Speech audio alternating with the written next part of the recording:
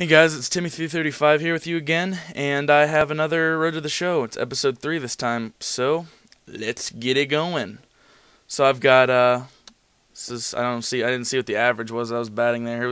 I think it was around 295, maybe? I can't remember. But as you see, I guessed the location here and smacked the shit out of the curveball. So, off to a good start here. I thought about going to second, but I decided after I saw that he caught up to the ball and caught it off the ground that it would probably be a good decision with my slow speed to just stay at first and take my bag. So, yep, good start to the game. I thought that, I don't know if you saw it on that camera angle there, but I thought that he was not going to catch up to that. That's why I was thinking I could possibly have a double and an RBI. But it didn't work out like that. I just got my single. And you saw my stats there. I was batting .306 with 0 homers and 7 RBIs. And here you see Ryan Spilborgh's getting in there after the ball tipped off of the catcher's glove. So that's good. At least a run scored while I was at bat. Not anything that I really technically did, but I'll take it. And this guy is, I don't know if he's purposely fully thrown like this, but he is all over the place right now. So I'm going to try and see if I can't do anything with him since he's so wild. Let's see, I guess fastball here. I thought I was going to be caught here, but he was slow on the throw, and I'm safe for a base hit. So I got a little lucky there. My guy has like 37 speed, so it's not like he was going to be super duper fast and run it out Jose Reyes style or anything, but it ended up working out for me, so I guess I can't complain. And see another first pitch guess here, and I hit a little blooper into the left field. So 3 for 3, not so bad. 3 for 3 is actually very good, even though I'd rather have a couple of doubles, maybe a triple.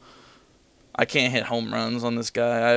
Like I said, I'm starting to work on contact. My contact's only like 50 per side, so I'm not really expecting anything even good for contact. So gonna improve that a little bit, maybe to the high 70s, low 80s, and then I'm gonna try and get to some power so I can hit a few homers here and there, make it a little more interesting, because I don't want to just sit here and be that guy that just hits singles all the time.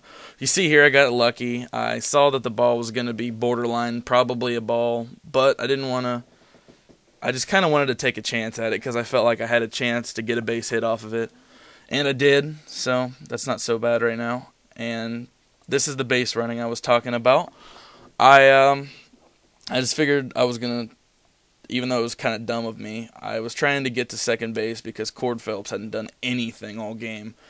I didn't put it in here, I don't think, but the 2 previous at-bats that I got on base after, and Cord Phelps struck out both times that he was up to bat. So I decided that I was going to try and take it into my own hands and get into scoring position so the next guy after Cord Phelps could knock me in. But as you'll see here in a couple seconds, I thought I had a good break on it. It was a curve. Actually, it was probably a slider, but I didn't get the break enough because my guy has terrible speed.